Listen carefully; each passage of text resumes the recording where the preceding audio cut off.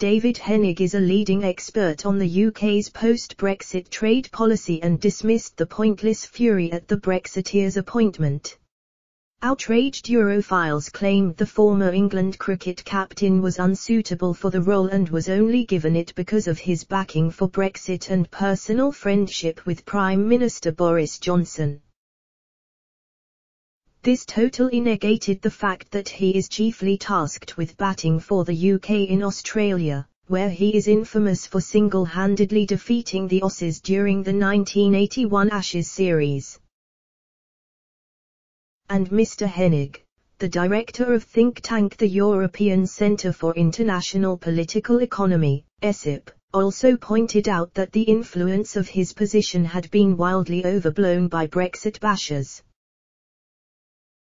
He tweeted, "Lots of attention to the announcement of Ian Botham as trade envoy to Australia.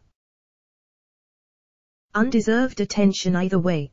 These are quite minor roles which may help or hinder UK government or business efforts at the margins, but are not central.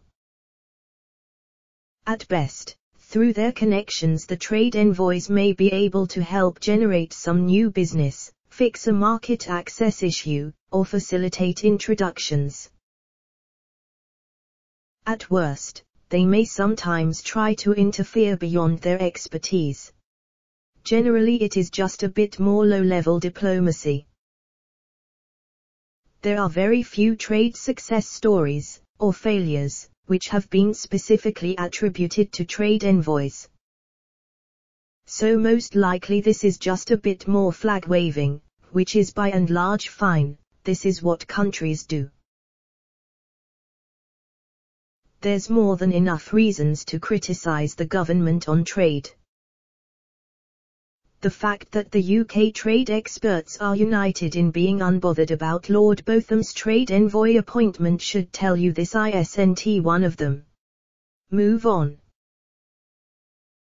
This morning Mr. Johnson unveiled 10 trade envoys, including Lord Botham, who will boost British business in dynamic markets such as Australia, Brazil and Canada. The government already has envoys in more than 60 countries who are drawn from a cross-section of parties. They will work with the Department for International Trade's global network to break down barriers to trade.